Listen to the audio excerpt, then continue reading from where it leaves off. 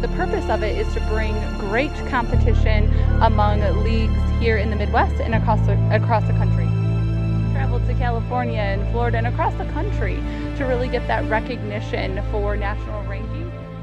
And today the purpose is to bring a national spotlight to elite talent across the Midwest.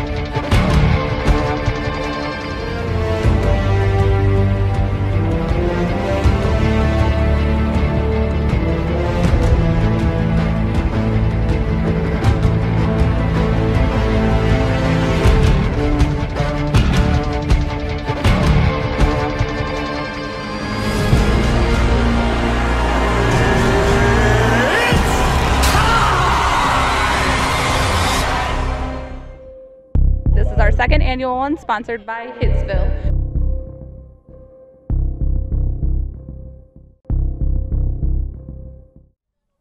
Hey, still the realist, Carl Beendoint, and we're here with Alyssa Andrews, the president of the National Youth Athletic Association, and it's part of NSR. Tell us a little bit about both organizations. Absolutely. Just keeping everybody safe and making sure that it's a great event for the kids to be recognized. We started here in Michigan. We held tryouts in Indiana, Illinois, Ohio, Kentucky, Tennessee, and then Minnesota as well.